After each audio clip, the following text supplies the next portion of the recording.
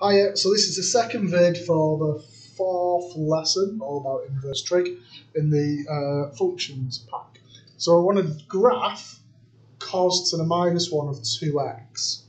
So we know from the previous page, we know that the cos graph goes between minus 1 and 1, and between 0 and pi. But cos 2x is a stretch, scale factor a half,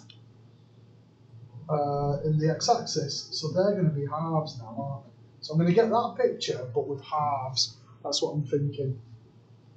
Where are we? Here. There. So I've got that picture like that. So instead of a 1, that's going to be a half. Instead of minus 1, that's going to be minus a half. Let's do the 0, so that's a 0. That's a pi by 2, and at the top, it's a pi. There we go, so I've done that. Is it worth writing down here that this is a stretch? Scale factor a half, parallel to the x-axis. Right then, so state the range, so you can see that the range is 0 to pi.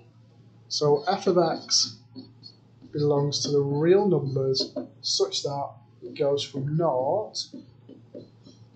to pi. Now you've got to be careful if it was tan to the minus 1, because if you're asymptotes, you wouldn't want the equals on there, would you? Put some curly brackets around there. Right, then we've got to find the inverse, so that's okay, isn't it? So first step, write y equals. Second step, switch x and y round. The equivalent of the reflection in y equals x. Third step, do a bit of rearranging. So what we've got, so we've got cos of x. Oh, hang on, that should be a y there, sorry. Cos of x is equal to 2y. So a half cos x is equal to y. Then the last step, so it was f of x, so it's f to the minus 1 of x is a half cos x. With these questions, you have to state what its domain is. So the domain of this is the range of the original function.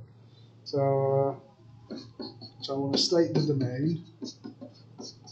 Doesn't tell you to, but you've got to. I don't think I've stressed that in the earlier videos. And remember, that's the range of the other. So the range is 0 to pi. Remember, this is for the x values, isn't it? So really, I guess we should do like an x belongs to, shouldn't we, really? We're taking no shorthand around here. So x belongs to the real numbers such that it's between 0 and pi.